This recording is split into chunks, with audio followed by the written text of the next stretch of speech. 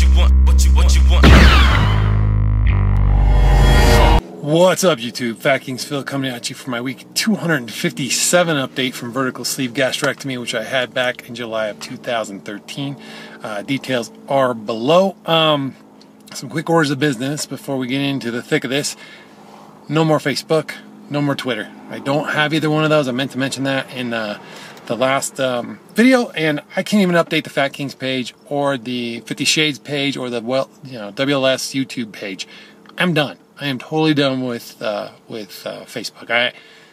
Multiple reasons. Again, some of the original reasons I posted way back in the day when I quit, but that's it. I've erased my account. The only thing I still have is the chat, just for keeping up with friends. So if you want to reach me, it is through Instagram, and because of that, I have set up a new Instagram specifically for FatKings Phil. So it's at FatKings Phil. I'll try and throw it up here on the screen.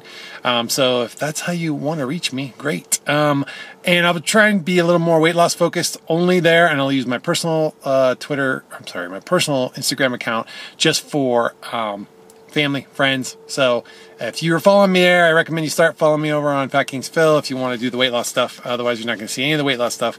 And on that note, I cannot record in the gym like a lot of people do. My gym's at work.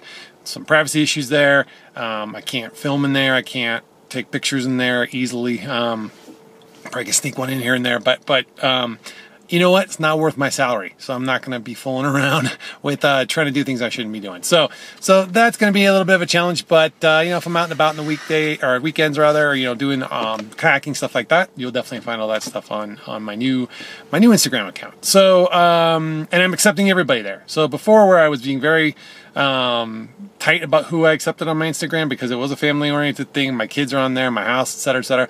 Don't have to worry about that on my other one. So my kids might be on there, but that's not. I'm not too worried about like sharing kid pictures and stuff. So okay, let's get into the thick of it. So I have been very frustrated as of late. So some old habits over the weekend came back due to like some bad personal stuff that happened.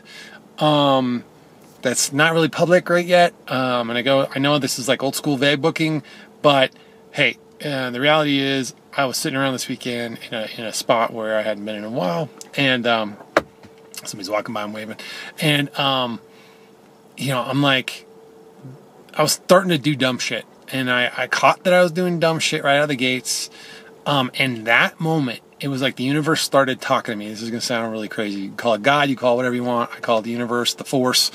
I'm much more into the whole idea of that kind of the Buddhist kind of thing that inspired George Lucas and the Force and Star Wars. So the universe, all things connected, all these things. As soon as I noticed that, and I was cognizant of it, and I was aware of what I was doing, all these little things started happening. They're little connected things that just happened all at once. One of those things, and it's gonna sound crazy, but for those of you who follow Lacey put up a video, like out of nowhere. Her video just showed up in my feed, and some other videos that I was watching started mentioning specific things that I was thinking about, and I was like, wow, that's a strange coincidence. First one's a coincidence, second one's kind of suspicious, third one, you're looking around the room to see if there's cameras watching you. but so all these things were kind of speaking to me, and I'm like, all right, I gotta take stock. It's almost been 5 years. I'm coming up on my 5-year mark from surgery. What the hell? Where am I at? What's going on? What's changed? So I have gone back and looked through. I've started going back through my videos from day one all the way to current. I'm not even probably halfway through yet. And I've been taking notes, and I've been analyzing, and I've been really looking at where I was making choices and different decisions and making excuses or using reasons, and I'm starting to see the patterns of where things started to fall apart. Not that I'm faulting myself for that or I'm beating myself up too much for that, because there are legitimate reasons. But we will be talking about those later. I'm not going to get into those right now because I'm still in the analysis stage, and I really want to dive into all of that and kind of understand it before I start making plans. So I'm going to do a deep analysis this week. I'm going to really try and formulate a new plan. I already have notes that are popping up and cropping up. I got 3 or 4 pages of notes in my little journal, but I think I know where this is all going. I think I know where things are going and why. And I'm going to throw this out there now with the right to reserve the ability to pull it back, but I am starting to realize that all the things about me that I've been trying to work on and or modify to some degree, I think I may have gone too far in modifying them, in the sense that those are the things that got me down to my lowest weight, to where I was the most mentally clear and the most